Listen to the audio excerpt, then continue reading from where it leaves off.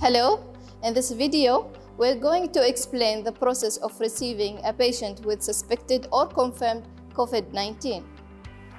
First, any patient arrives with respiratory symptoms will be directed to SQUH Emergancy Department. The nurse receives the patient at the reception with the use of appropriate PPEs. The patient will be asked to put on a surgical mask, then ask the patient about exact signs and symptoms if the patient is conscious. According to the severity of symptoms, the patient will be directed to resuscitation room or triage room.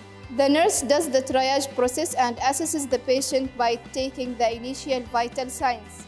Then the physician will take history, perform physical examination, and do COVID-19 test. According to the severity of signs and symptoms, the physician will decide either to discharge the patient with advice to self-isolate or to admit. If the patient is for discharge, the patient will be given medications and advised to self-quarantine till the result is out.